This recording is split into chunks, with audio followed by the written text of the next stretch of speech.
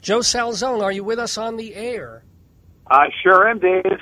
Hello, Joe. Yeah, I was just on the phone with Jeff Goodman, whom you will remember well, and he was reminiscing a bit about Dave's Gone By. Joe Salzone was at the radio station that this program was on from the very beginning, back in 2002, and Joe was our engineer for a few times. He was certainly on the air a few times with us, and you've had a rather interesting life over those past 10 years, in and out of radio, and now back in radio, which I'm very, very happy to hear. So first of all, I guess the first question is, how have you been, Joe Salzone? Well, Dave, I've been just fine. I have a wedding that I'm going to in a few hours, and I still have to pack for a wonderful new chapter in my career that I begin on Monday. Okay, well, first of all, whose wedding? I'm sorry? Whose wedding? Who's getting married? Oh, it's my cousin. Not really looking forward to it, but I have to go. Oh, nice. Very nice. Okay, so that gets that question out of the way. Now, what are you packing for? Well, Dave, as of Monday, I'll be the new co-anchor of a morning news radio program in upstate New York. I believe technically my first day on the air will be Wednesday, but the first couple of days will just be getting acquainted and getting up to speed with the technology. I understand that on noon on Monday, there will be a lunch given as a way of welcoming me to the team. Nice. Yes, bro. That's a lot more than I've ever received in the 13 years I've been in this unusual business. Yeah, I never even bought you a burger. I never did crap for you. So the fact that you're getting a free lunch. I think you bought me a cup of coffee once. Did I really? You owe me. You owe me like $1.30 then. Wow, I forgot to ask for that back. So tell me, when you say you're going to be a co-anchor on this new station, what will your actual duties be? You'll be on the air, obviously, but do you need to do news gathering? What do you have to do? I'll be in charge of writing, producing, editing, anchoring, and reporting all the news for a particular area. I'll also be tasked with attending town hall meetings and local events, gathering as much audio as I can so I can hand it over to the afternoon anchors so they can do with it what they wish for their time on the air. So I'll more or less become what I've been accustomed to being, which is a one-man newsroom. Neat. Do you know what what's the listenership on the station that you're going to?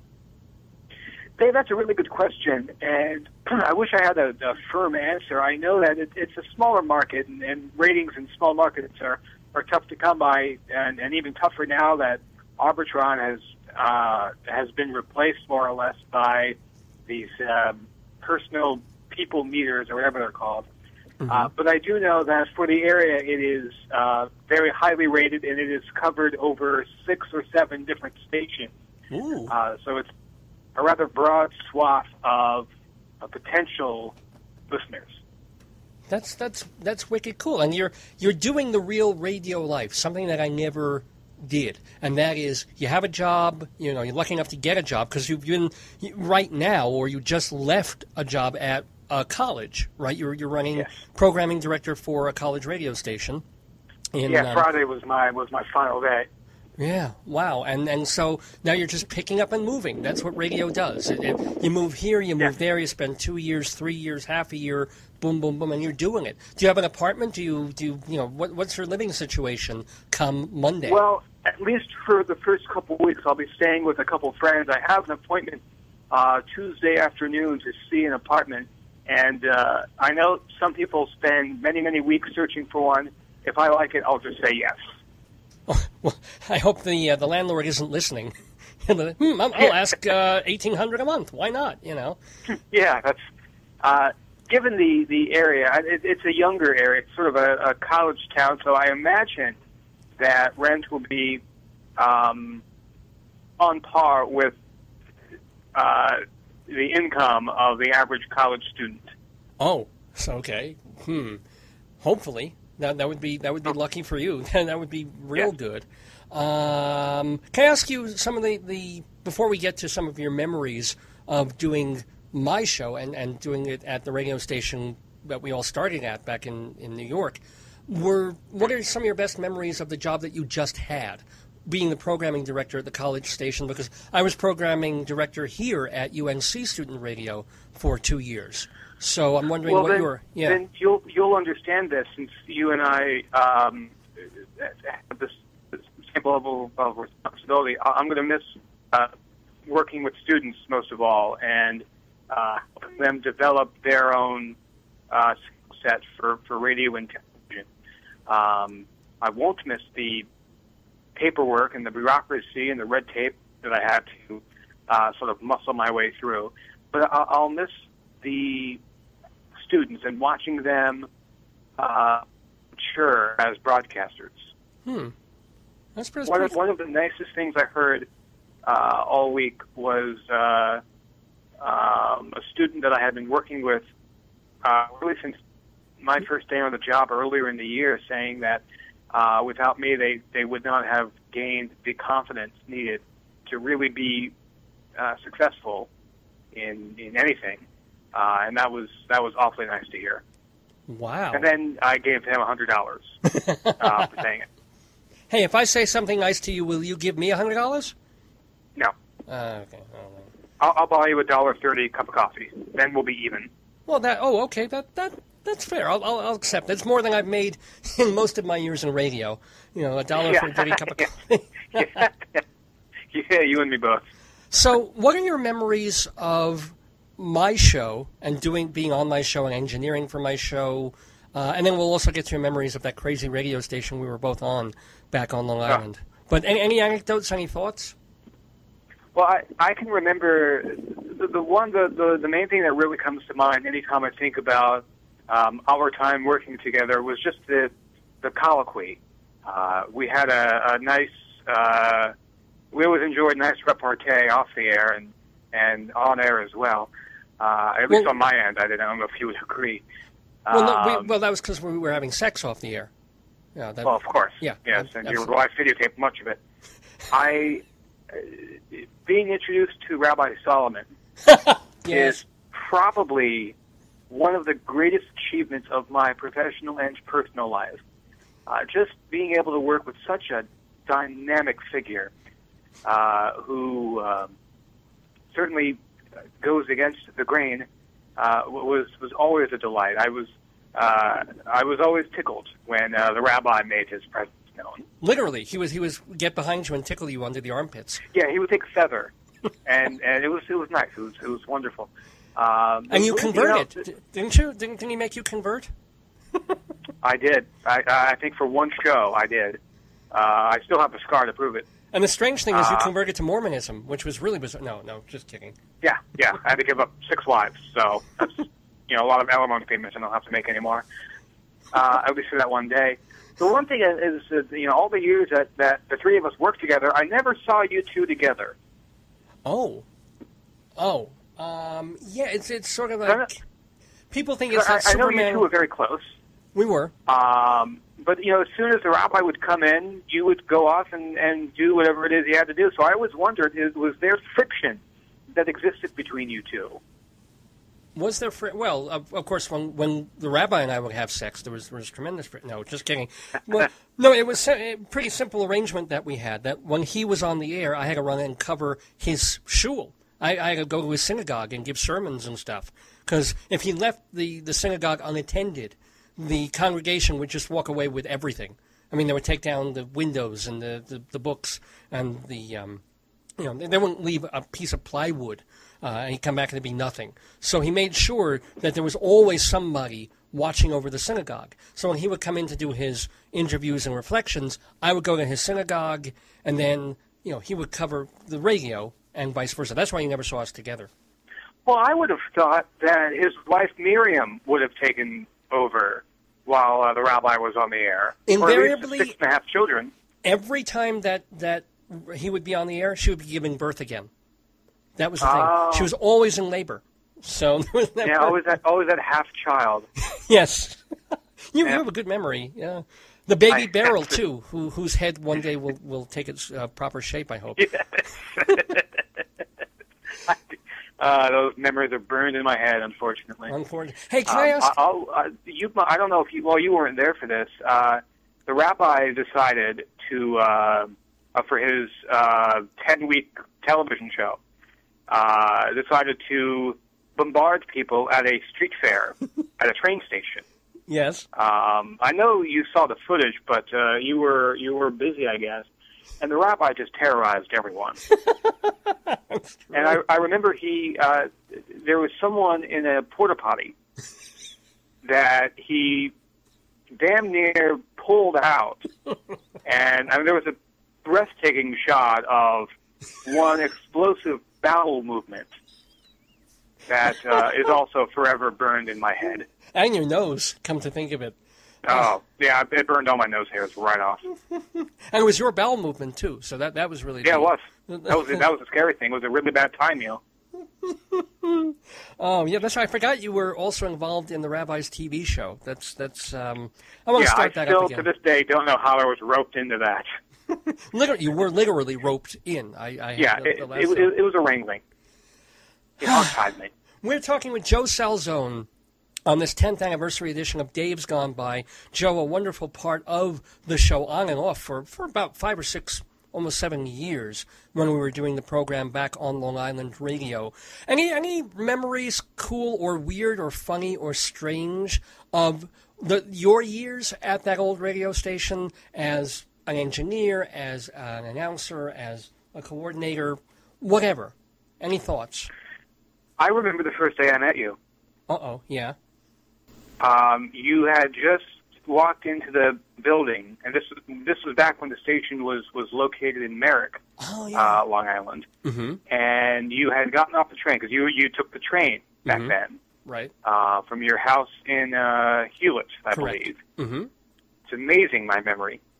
And you, as I recall, you were wearing 4 layers of clothes. It was, it was fall, late fall. You were wearing 4 layers and a hat, and I just thought you were the strangest looking guy I've ever met. Thank you. Well, how many layers were you wearing if it was that cold? What is 3 layers I was probably normal? wearing 2, but the thing is, as your show progressed, as you really got into it, you would peel back layers. So off the sweater would go, the button-down shirt. And I remember one day walking through the green room. You were sitting on the couch in a V-neck undershirt and whatever pants you were wearing. For whatever reason, your shoes and socks were off as well. My socks? No, and I just thought, well, this is why you're on at 11 o'clock at night. Well, it was probably also overheated in the studio itself.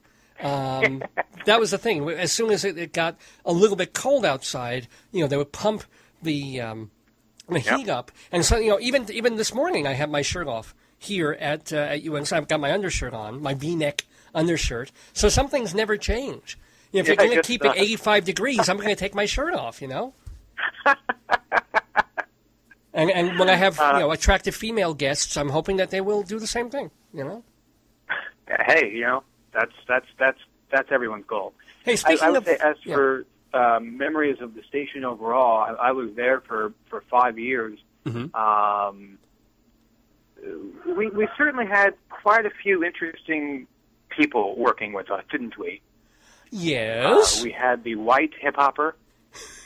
We had the board op, who may or may not have been a pedophile. To this day, I still don't know. Well, wait, who was that? Well, I know who you're talking about. Don't mention names, but I know exactly. No, I won't mention names. Okay, yeah. I'll just use pronouns. Okay. There was our boss with the one-eyed cat. And the scary thing is, Dave, you and I know this is all real. This all happened. We were there for it. Yeah. Anyone who hears that will think we're making this up. It happened. These were real people. But anybody who works or who knows radio knows that's pretty standard. Weird people gravitate towards, with all due respect, nutty, zany, eccentric, loner, kooky folks gravitate to radio stations. And the thing is, if they don't... radio's full of freaks. Yeah. That's a simplified version of what you're saying. We are anyone who's in the business. We're freaks. We're weirdos. We're outcasts. We're ne'er-do-wells. We are all these wonderful things. But did you know that as of right now, this is my 21st appearance on your show? You've been counting? Or did you just go to my website? I looked at your website yesterday, and you have archives of all the guests and all the shows they've been on, and I counted. I had done 20 appearances on your show before today. So this means, you know what this means? 21 means now you can drink. I've driven you to drink finally. Now you're allowed to legally, you know? You know, I've been carrying around this wine for 21 appearances, and I'm glad that now I can finally drink it. There you go. I hope it isn't turned into vinegar at this point. It probably is. I did buy it in Brooklyn, so it's probably vinegar now. There you go. Nothing like Brooklyn vintage wine. We're talking, we have just like 1 or 2 more minutes left with Joe Salzone. Wonderful talking to you on this 10th anniversary of my program. Let me ask another couple of quick personal things. First of all, is your dog still, how is your weenie dog? Is Nathan still around? Nathan passed away earlier in the year. I'm sorry. Okay. He was experiencing a great amount of pain, so he was, well, you know. Yeah. Oh, no. Okay. I'm sorry to hear that. The others are still around. My parents adopted a larger dog. The barking that you hear in the background actually is the newer dog watching leaves fall or whatever the hell he's barking at. What kind of dog? It's an Italian Mastiff. He's 20 pounds heavier than I am. He's a very, very big dog with a head the size of a basketball, and I wish I was exaggerating, but I'm not. Okay. And can I ask, is there a lady person in your life these days? There is. Ooh. As a matter of fact, we just yesterday was our 2-week anniversary. Poor timing, unfortunately. She lives on Long Island?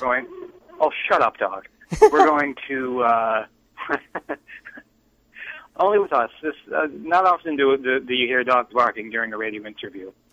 On my show, all the time. We're going to do a long-distance thing for a while and see how it works. That's a little... So is she from Long Island? She's from Queens. Queens. Oh, and you're going to be... What town are you going to be in? I'll be in Auburn. So from Queens to Auburn, it's about a little more than 5 hours away, which is not a bad drive. I've driven longer distances. And speaking of driving, Dave. Yes? I found out a couple of days ago when you and I talked on the phone briefly that you drive now. Oh, yeah. And for someone who's known you for I guess, 10 years, that's an astonishing fact. Well, yeah. I went 46 years of my life without driving. I mean, I had a license and all that, and for various reasons, including my usual Jewish cowardice, I never got behind the wheel, and the fact that I worked in New York City and things like that. But coming out to Colorado, you have to turn into a different person. So now I actually drive a Subaru, if you can believe it. I'm behind the wheel of a utility vehicle. Well, it's not really a utility vehicle. It's utilitarian. It gets me to and fro. But I'm driving, man. I have been for a year and a half almost. So do you like it? Sometimes I actually enjoy it. I never thought I would ever say that. But there are times when it's pleasurable. It took me living upstate for 3 years to really enjoy driving. Down here, I hate it. Right. It's a chore. But up there, it's wonderful. And the traffic here is not what it was, obviously, in New York. And you just, and then sometimes when you head west on the highway here in Greeley, I mean, you're staring at mountains and sunrises and sunsets, and it's pretty like, the vista that you get. And you can get that as a passenger, too, but there's something about being behind the wheel and seeing that and heading into it with your foot on the gas. Driving in an area like that can be very cathartic. Oh, yeah. I have to change my underpants like 3 or 4 times during a trip just from the excitement of it. That's average for someone your age, Dave. You've gotten funnier in your dotage. You're much, much funnier than you used to be. I think that, and you were pretty funny always. Mm-hmm. That's because I'm not an obnoxious 18-year-old anymore. Now I'm an obnoxious 28-year-old. Are you a libertarian? Are you voting for Ron Paul? Ron Paul is not running. I am voting for the Libertarian candidate, yes. Who is the Libertarian candidate? Gary Johnson, a man who will get 2 votes, his own and mine. Well, at least you're not. Well, I don't want to get into it because you used to be so. I take some credit for this. Joe used to be so right wing, in his teenage, no question about that. And I came in there pretty. I won't say 100% left wing, but certainly on the left side of things, and kind of swung Joe around during the Bush administration a bit. And even though he's not a Democrat, and I'm not saying I blame him for not being affiliated with either major party, for gosh sakes, but at least he stopped swallowing the Kool-Aid that was being dished out. I could not, in good conscience, become a Democrat because I don't see many differences at the top between Democrats and Republicans anymore. I get that, but and that's a conversation for another time. Although I brought into that whole idea of they're basically the same that Ralph Nader was pushing 25 years ago, but that kind of thinking got people voting. That it kept Gore out of office, and we got George Bush instead. So you can't really think that they're both the same because they're not. They both are beleaguered by a lot of the same problems and are beholden to the same banks and corporations and pharmaceutical companies, but they're not the same. I mean, that's my political thing in a nutshell. But anywho, or from a nutcase. They're all scum. Well, yes. Yeah. But we can agree on that. Sometimes scum like me rises to the middle. And I'm very proud to say that I've done that here with Dave's Gone By. I'm very happy to say that Joe Salzone is a really great guy and a good friend of me and of this program. And all I can do is wish you wonderful success at your new radios. Can you give the call letters out? Can we go listen to you on Wednesday when you get on the air? I can say that they can go to FingerLakesDailyNews.com and listen online beginning 5:30 a.m. Eastern Time. Oh my God, that's 3:30. Yeah, I don't expect you to roll out of bed at 3:30. Yeah, not going to happen. But can I just say, Dave, that I hope we get to talk on the 20th anniversary of this show. It would be my honor and my pleasure, especially if you're up there in the Finger Lakes and you need a catchphrase. How's that? Get fingered by Joe Salzone. Would that be a good catchphrase for you? I don't know. I don't think legal would appreciate that. Yeah, probably not. I would, though. Anywho. But it would be an honor. And, of course, when I'm back in New York or you're out, if you head west, would love to see you again and certainly get you back on this program every once in a while to do what we've just been doing because it's been a blast. So I would be delighted if we could do that.